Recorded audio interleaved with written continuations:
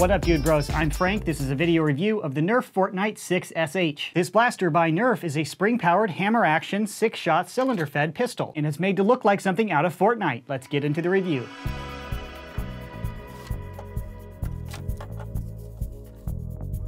Included is the blaster, detached barrel, darts, and instructions. The barrel snaps into place very easily, but this is not designed to be removed.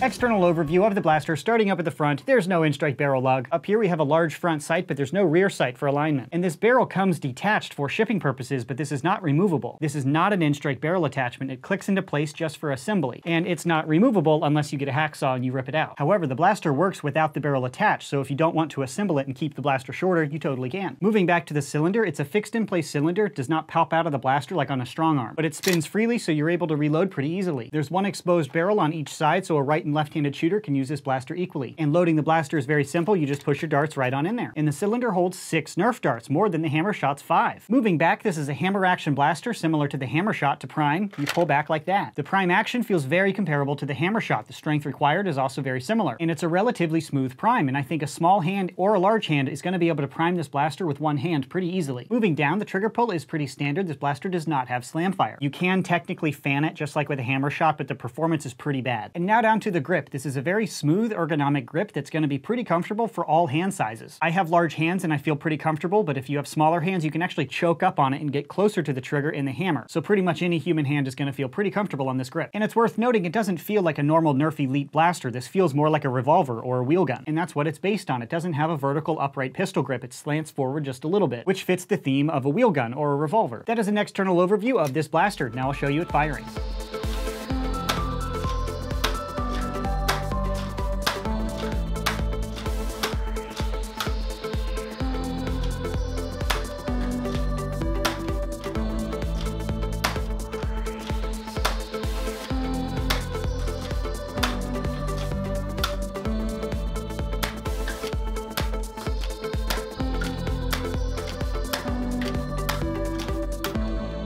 Operating this blaster went exactly as expected. I did not experience any jams or malfunctions. If you've ever shot a Hammer Shot or any Nerf hammer action blaster, this blaster is very similar to those. And it's worth noting the barrel extension is deceivingly lightweight, just like a lot of other Fortnite Nerf blasters, meaning it's not terribly front heavy like it might look. It's more front heavy than a Hammer Shot or a strong arm, but it's not uncomfortable, which I'm a little surprised by. The balance and ergonomics of the blaster work out, even though it looks really silly. And to compare this blaster to others, I put it up on my chronograph, and with Nerf Elite darts achieved an average velocity of 66 feet per second, which is a little under the 70 FPS par out of most Nerf Elite primaries, but for a pistol, 66 FPS is pretty normal. So performance is in line with other pistols on the market right now. That is all of the objective information I can provide on this blaster. Now to my personal opinion. Overall, the blaster works as advertised. I did not experience any jams and malfunctions, and it's relatively smooth and ergonomic to use. So there's certainly no objective reason to avoid purchasing this one. However, with a barrel this long, it's going to be more logistically difficult to holster a pistol like this. Drawing it out of the holster, you have to draw out way more length. It's just unnecessary. So if you're a performance-based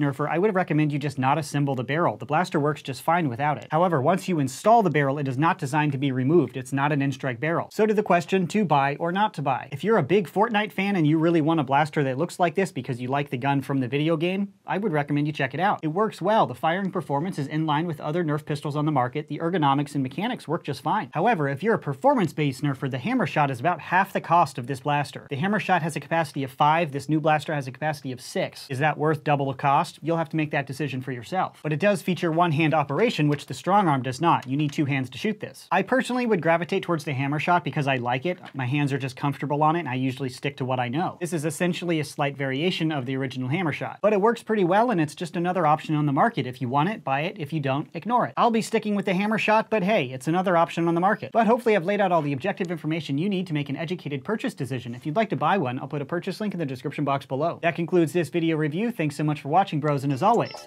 stay tactical.